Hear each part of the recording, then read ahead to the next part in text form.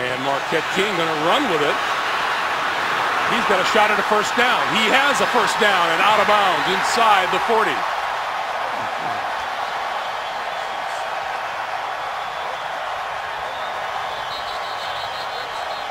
And another fight breaking out at about the 25-yard line. And another flag. Marquette King on 4th and 24. That ball was skipped back to him. I know all this fighting stuff's going on. I don't want to talk about that. I want to talk about Marquette King. The ball skipped back to him. And it looks like he's going to either get it blocked or get tackled. He runs around to the outside. He can run. Everybody is downfield. The two guys for Jacksonville are downfield, the two returners and the coverage guy.